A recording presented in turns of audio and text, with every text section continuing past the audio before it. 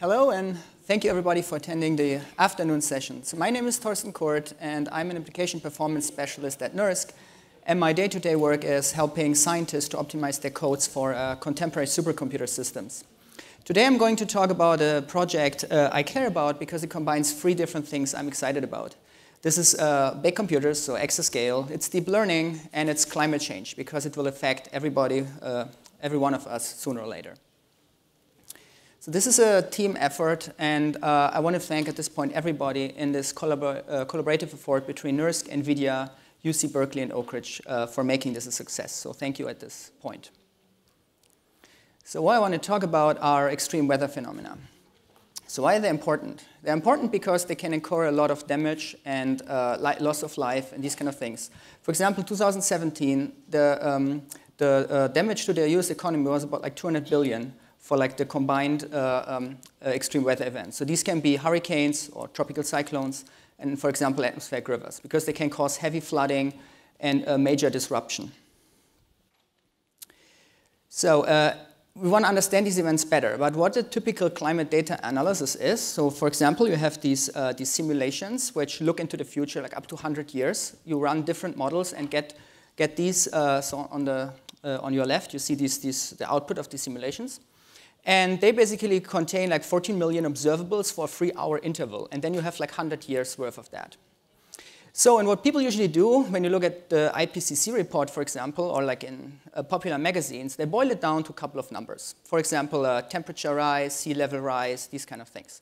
However, if the temperature increases by 1 degree or 2, that matters. That might not matter to you if you live in the middle of the Sahara, right? It might matter to you, though, if you are in different regions of the globe, and also the sea level rise. So the thing is now, what you want to do is you want to have a geospatial analysis of climate change. So how does climate change impact your life where you live? So we want to answer things like, will there be more hurricanes, for example?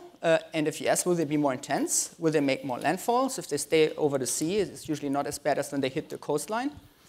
And for atmospheric rivers, for example, 50% of all rain in California is due to atmospheric rivers. So it's a nice, it's an important question to ask if we will get more water, like more rain, due to this. When you, for example, think about forest fires, like the Camp Fire last year we had in the Bay Area, we had a hard time breathing like for 2 weeks. It's really a question if you get more or fewer of these, and it's really dependent on these atmospheric rivers, for example.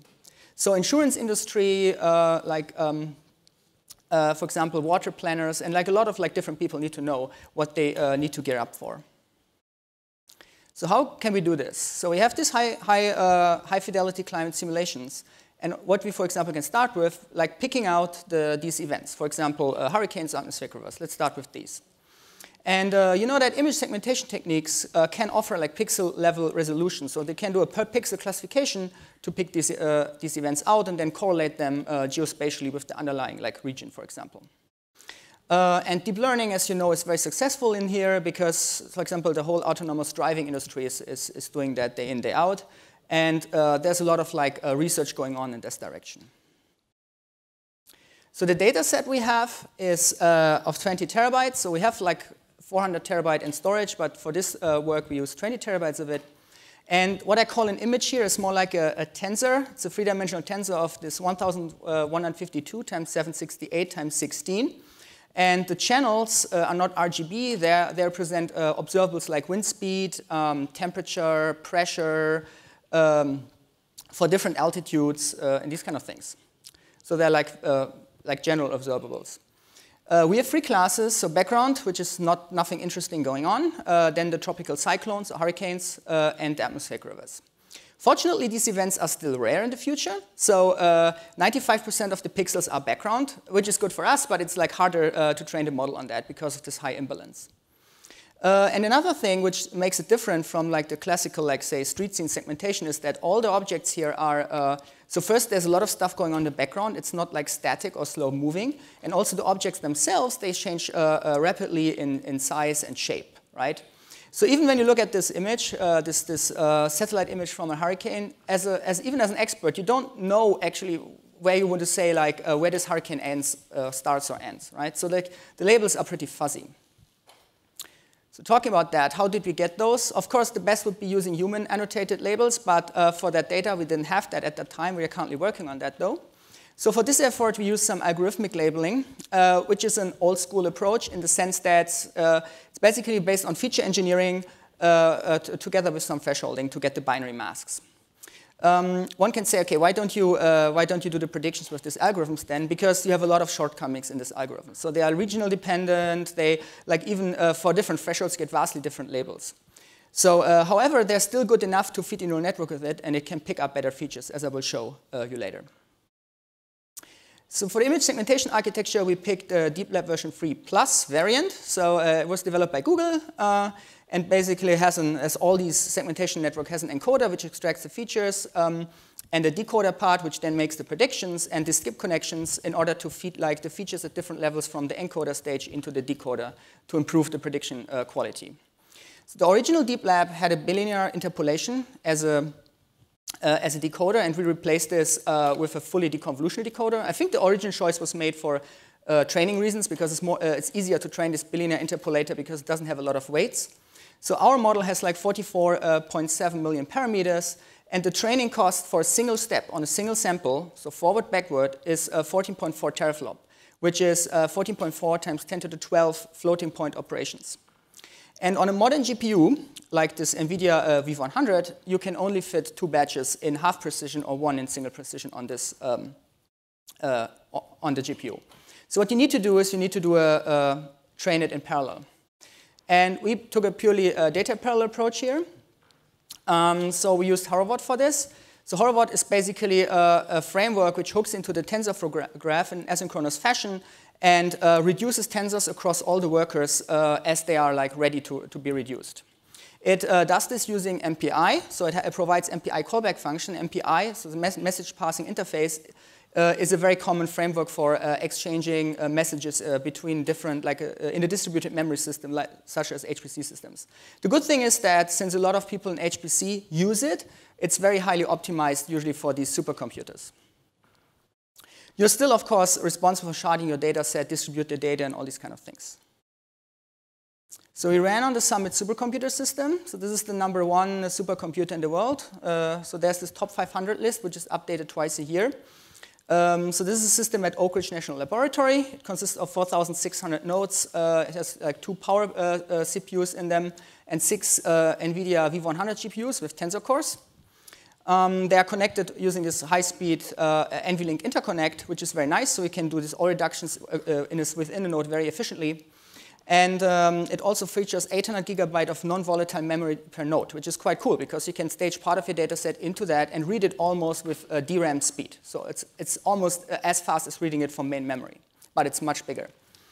So the network is pretty fast and low latency. And what I want to point out here, though, is that we talk a lot about like exascale computing, so capability of 10 to the 18 floating point operations per second in double precision. So we are like, so this is the next generation of systems we want to deploy or want to like develop and deploy. But when you look at it, if you can stick with half precision, so if you can basically have an application which can utilize half precision, almost like for most of the computations, you have an exascale system available right now. So it's there, it's in Oak Ridge, you can just go and use it. So there are some performance optimizations necessary, of course. So when you think about like deep learning, you have to optimize the whole pipeline, right? Starting from like the data, where do you read it from, where do you stage it in, and then how do you feed it efficiently to your accelerator, right? The accelerators are so fast that you need to feed them efficiently that they don't stall waiting for that data. For the computational part, you want to minimize the data reorganization, for example, and the reductions also need to be very efficient, right? Because you want to reduce the gradients at a very, very high frequency. One thing we also used was some overlapping or like gradient pipelining or stale synchronous approach, you call it, where you do not reduce the gradients, we do not compute the fresh gradients and reduce them and then integrate them, but instead on the GPU, you compute the fresh gradients, and then on the CPU, you read the gradients from the last step from a buffer, reduce those asynchronously to the computation of the new gradients, and integrate them into the model. So by that, you can overlap these kind of, like these 2 steps very nicely. So this is a plot for the performance we got. So you see the throughput metric of images per second, or call it samples per second. versus the number of GPUs. If you divide it by 6, you get the number of nodes. And the other y-axis is basically a translation of this image per second throughput metric into like a more HPC metric of petaflops per second, so 10 to the 15 operations per second. So what you see is the FP32, so the single precision points are blue, so I don't want to talk about these. What you can see that the FP16, so the half precision performance much, much better, right? So the tensor cores can in theory deliver 125 teraflops per card. And that is what you see, you see a vast performance difference. The dashed line represents the ideal case. In the ideal case where you don't have any loss due to communication, you would be basically at on this line. So we are a bit below with the solid red line, but not far. I think it's like 70-something percent, 79% scaling efficiency. And also what you see that the lagged version, so where you can basically overlap the computation with the communication very nicely, it's very crucial to do this here because the GPUs are so fast that they really need to wait for the O-reduce otherwise. So and after we saw this, we thought, OK, we can go to a couple of more nodes, but we might not still hit the exaflop mark, which is this 1,000 petaflops per second. So we restructured the decoder a little bit, and not like from the predictive power, but we removed some additional data transpositions and reran it on a couple of more nodes and actually got there. So the performance number we got at that scale was 1.13 exaflops in FP16, so half precision, on 27,360 GPU. And that is so far the biggest deep learning calculation I'm aware of. So this is the training loss. This is on a slightly lower scale.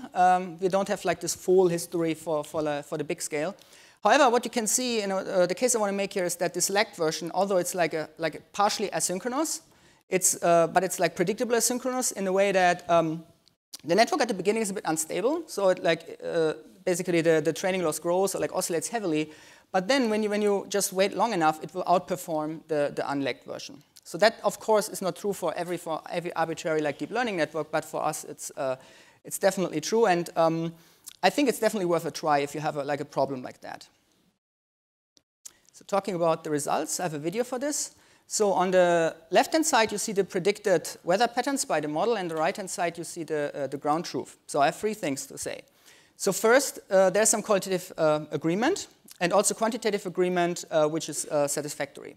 What you also see is that there are more predicted events than actually in the labels, and that is because of the that is mainly because the aggressive thresholding algorithm sometimes forgets to label stuff.